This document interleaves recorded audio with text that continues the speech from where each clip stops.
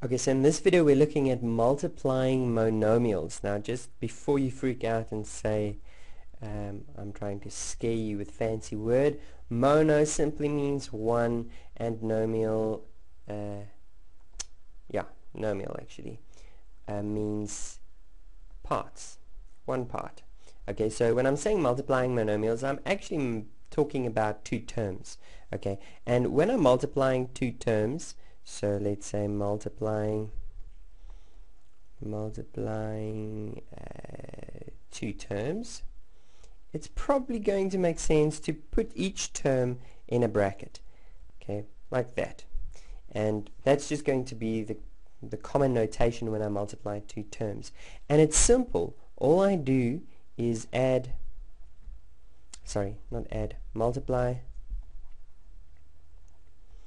multiply coefficients. I think that's spelled wrong. And write down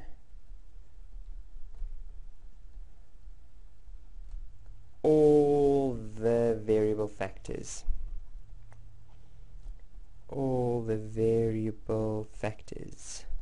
Okay, let's look at a few examples. Okay, let's keep that open. Cool. Let's say we have 2xy that is being multiplied with 3zx. Okay, so now we can see we've got multiplying the coefficients. We are multiplying 2 times 3, which gives me 6, and then I just write down all of the variable factors. Okay, so I've got x, y, and z, x. Okay, now some of you are sharp and you would say, oh, but you can multiply the x's together as well. Well, yes, we can. Instead of just saying 6x, y, z, x, we can say this is 6x, and since there are two x factors, we can just put it there, okay, and y, z. So let me just do one example, and then I'm quickly going to just explain the commutative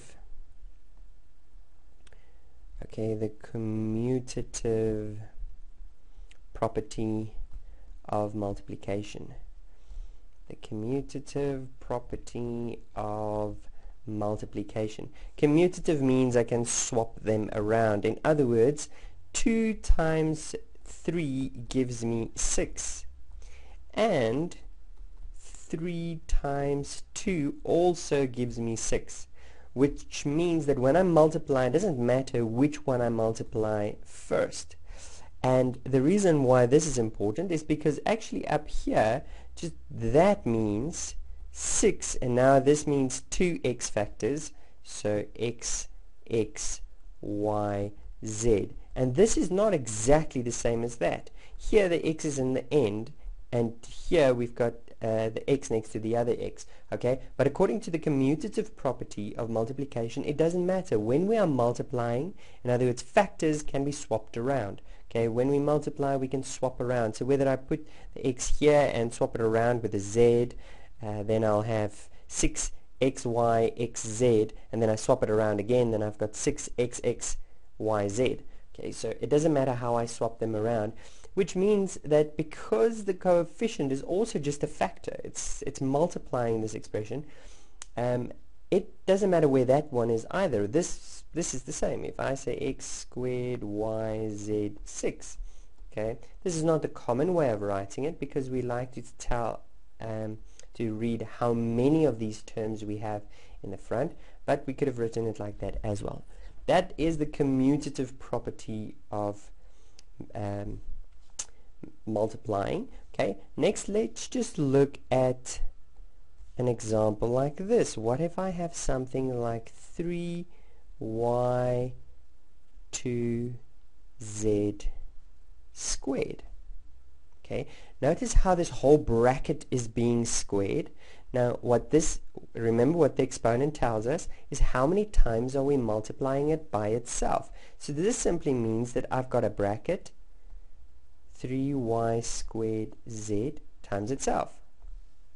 In other words, here I have it as a factor once, and here I have that whole bracket as a factor again, 3yz, like that. Okay, and now we see, using our the way that we multiply two monomials, we just multiply coefficients and write down all of the variable factors. So 3 times 3 is 9, then y squared z, y squared z.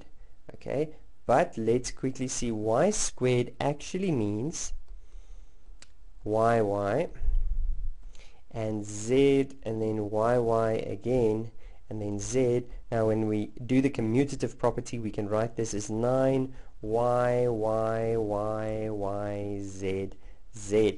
Okay, and then we see, oh, okay, that can be written much simpler by saying 9y to the power of 4, because we have 4 y's. Okay, so it's to the power of 4, or a 4 exponent, and then z with a 2 exponent. Okay, good. Now let me just quickly show you then a few exponential laws. When we work with exponents, as we showed here, where we have a base and exponent, there are a few laws we can actually use. Law 1, and we're going to look at this much more in depth later, but law 1 says that when I have a base and an exponent and I multiply it with the same base and another exponent, then I can write down this base and add up the exponents. So n plus m. Okay, and this is actually fairly simple, because this tells me how many b's I'm multiplying, and then I'm multiplying b again this many times, so in total I'm multiplying b n plus m times. Okay, I'm not going to look at all of the laws at this stage, and there's another law, and that law actually says that when I have a base and an exponent, and this whole thing has an exponent itself, okay, then I can actually multiply those exponents. Okay, that's another law. Again, I think this is law 3. Okay, but we'll look at that more in depth later. But just to show you how we could have used these laws to get a brief answer for 3y to z squared. Okay, we could have seen that this is, as we say, we write it out twice.